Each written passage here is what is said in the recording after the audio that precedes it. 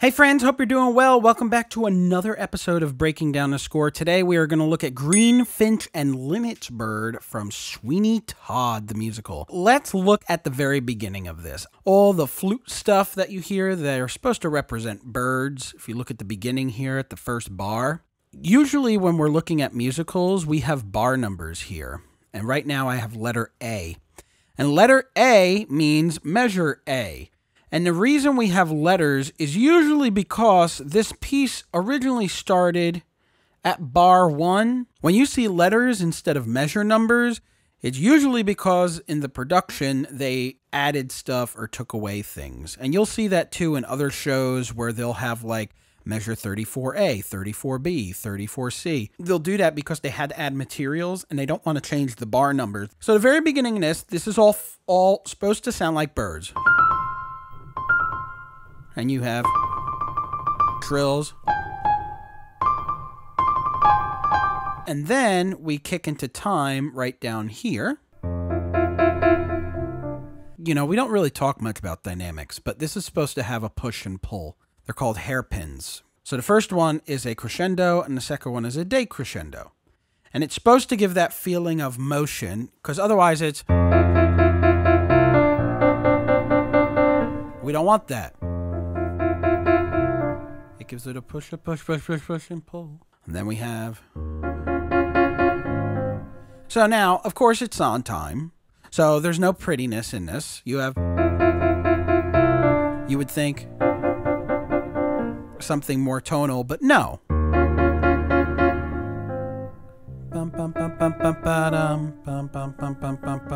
She's not happy. She's locked in a freaking cage like a bird. That's what this whole thing is about. Then she sings...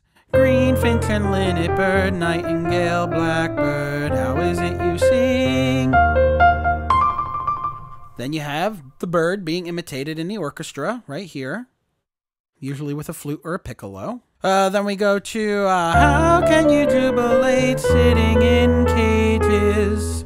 Again, it's sound time. It's not supposed to sound pretty. She's locked in a fucking cage, being trapped by Judge Turpin. So it's not going to be the same melody. It's going to sound off on purpose. How can you jubilate sitting in cages? All those half steps.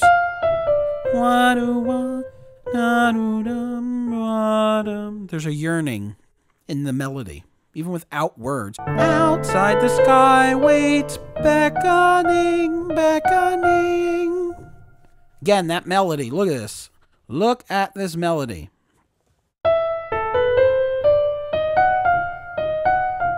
And in the bass, you have this D natural against the E flat, which gives it that tension that we always are hearing in Sondheim, that you really can't put your finger on, but you can feel it.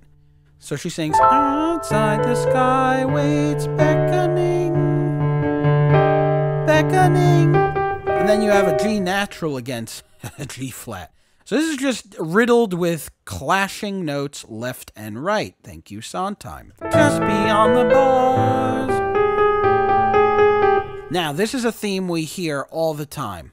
If you listen to Kiss Me, which is a song in this between Joanna and Anthony, and you also have the Judge and the Beatles singing, it's a little quartet, this theme comes up a lot.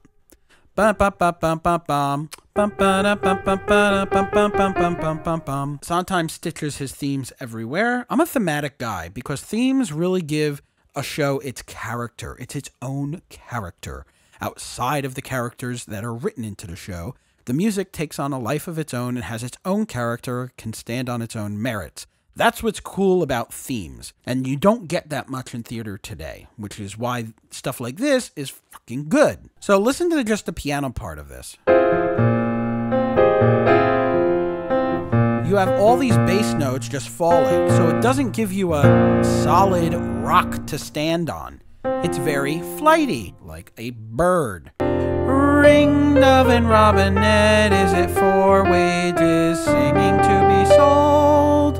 Now, this melody isn't... It's up a step from the original, but in the same key. So the piano part's kind of got the same stuff going on. But the melody is different. It's up a step. He transposed the whole melody up a step, which sets it off from the main thing. So Joanna's fucked, man. She's got shit going on, and it shows in the music. Ring, dove, and robinette, is it for wages? Singing to be sold. Have you decided it's safer in cages? So now, the piano part now joins her in the key that she's actually singing in. Larks never will you know when they're captive. This melody is very freaking important. And I will never see Joanna. This is what Sweeney sings in the Epiphany, friends. And you can tell Sondheim's kind of giving it to you and foreshadowing what's to come, because it says here, poco retard, which means little retardando, which means little bit slower. When they're captive, teach me to be more adaptive. So it's quite interesting how that kind of marries itself in the Epiphany when Sweeney is singing this later. Then, of course, like Joanna, she sings like a freaking bird. Ah, green finch and linnet bird, nightingale, blackbird, teach me how to sing. If I cannot fly, let me... Now, don't you dare, sopranos, take this up an octave. What I hear sometimes in auditions or in any performance setting, some people opt for this other ending. Don't do that. If I cannot fly, let me sing, is sometimes what I hear. The bitch is stuck in a cage. She is trapped in a freaking cage like a bird. If I cannot fly, let me sing. She's stuck in the cage. Melodically, it goes back to the same spot she keeps going back to. Na, na, na, na, na, na, na, na, na, na. She doesn't get out of the cage by the end of the song. So why should the notes change to make it seem like she's free now? Because when you go up or change the melody, let me sing, it sounds like she's now got out of the cage and now the story takes a different turn. It's not what's going on, sopranos. Get your shit together.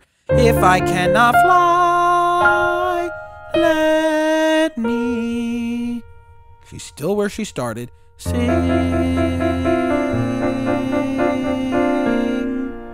And then we go on to, I believe it's Ah Miss. I have sailed the world. So it's got a little bit of Joanna's theme in there with the... There's the bird. I love Sweeney. There's so much we could sit here and dissect. Sondheim, in most of his interviews, has said that Sweeney is probably one of the easiest shows he's written. That has just come to him naturally. I hope you all have a good day, and I will talk to you soon. I hope you enjoyed breaking down the score. Subscribe for more. I'll see you later. Bye!